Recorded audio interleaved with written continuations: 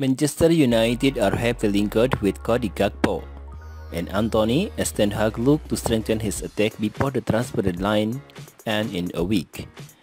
As per a report covered by Football Insider, Manchester United have pleaded a bid worth £25 million to sign the Dutch international from PSV.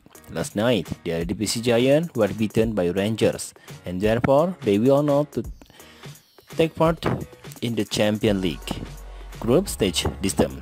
The result has boosted United's chance of signing the 23-year-old winger. However, in my view, for multiple reasons, a bid of £25 million would likely be rejected by the Dutch club. It must be taken into consideration that Gakpo performed better than Anthony in the last campaign. He scored more goals and provided more assists than the Brazilian. The Orange star was named in Dutch Footballer of the Year. On the other hand, Anthony wasn't even the best player at Ajax and missed the last couple of months due to injury.